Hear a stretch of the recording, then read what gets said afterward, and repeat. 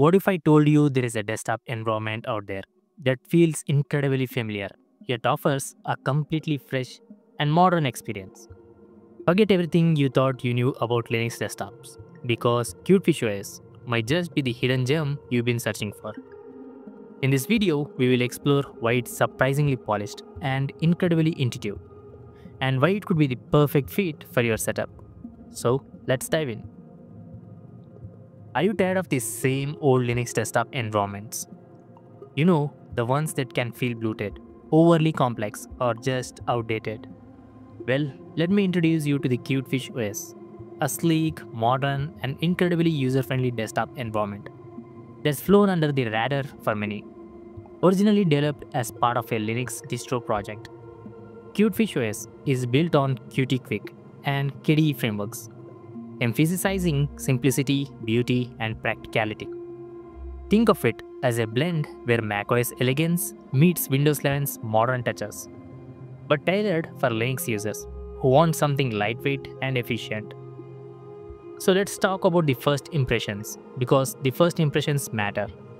And CutefishOS nails them with its visual appeal and intuitive design. The interface is clean and minimalist, featuring a beautiful icon set that's crisp and cohesive. At the heart of it is a customizable dock at the bottom for quick app access, a global menu that keeps things uncluttered, and a notification center that's straightforward and non-intrusive. The overall aesthetics uses subtle gradients, round corners, and smooth animations that make navigating feel effortless. For new users, getting comfortable is a breeze. There is no steep learning curve here. You can jump right in, rearrange elements with drag and drop, and it all just works intuitively, whether you're coming from Windows, macOS, or another Linux desktop environment. Now, let's look under the hood at performance and the features that really matters. CutefishOS is designed to be lightweight, so it runs responsibly even on older hardware. Tests show it handles everyday tasks like browsing, document editing, and media playback with minimal resource usage, often lighter than heavier desktop environments like GNOME or KDE Plasma. It comes with a set of pre-installed apps, including a file manager, terminal, calculator, and settings panel, all styled to match the desktop environment's look. Integration with common Linux tools is solid, thanks to its KDE base, so you can easily add software via package managers. Now for customization, you got options for themes, icon packs, and desktop tweaks. If you want a dark mode, it's there. Prefer a different wallpaper or a widget layout. Simple adjustments let you make it your own without diving into config files. But why choose CutefishOS over the dozens of other options out there? Let's address the but why by looking at the use cases and who it's for. This desktop environment shines for beginners dipping their toes into Linux, as its familiar layout reduces the intimidation factor. If you are switching from a macOS or Windows, the dock and menu system will feel like home, helping ease the transition. Productivity enthusiasts will appreciate the streamlined workflow. There is no distractions, just efficient tools.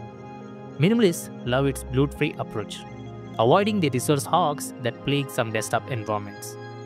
It solves common pain points like complexity in setup or higher CPU usage during idle time. Unique advantages include its focus on a unified experience, where everything from the login screen to app windows feels cohesive, making it ideal for creative work, casual browsing, or even as a daily driver on a secondary machine. Looking ahead to the future of CutefishOS, it's worth noting its development journey. The original project paused around 2022, but community efforts have revived it through forks like CutefishOS Reborn, built on Ubuntu for better stability and accessibility. As of late 2025, it's actively maintained by enthusiasts, with installations available on distros like Arch and Ubuntu. While there is no official roadmap for 2026 yet, the community-driven nature suggests potential for ongoing updates, bug fixes, and new features. Perhaps enhanced Wayland support or more customization tools. Keep an eye on a GitHub repos and forums for the latest.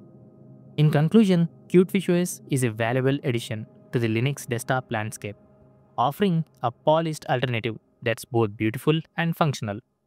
If you are seeking something fresh without the hassle, it's definitely worth exploring. Head over to the CutefishOS Reborn site or ArchWiki for downloads and install guides. Try it in a virtual machine first to see if it clicks for you.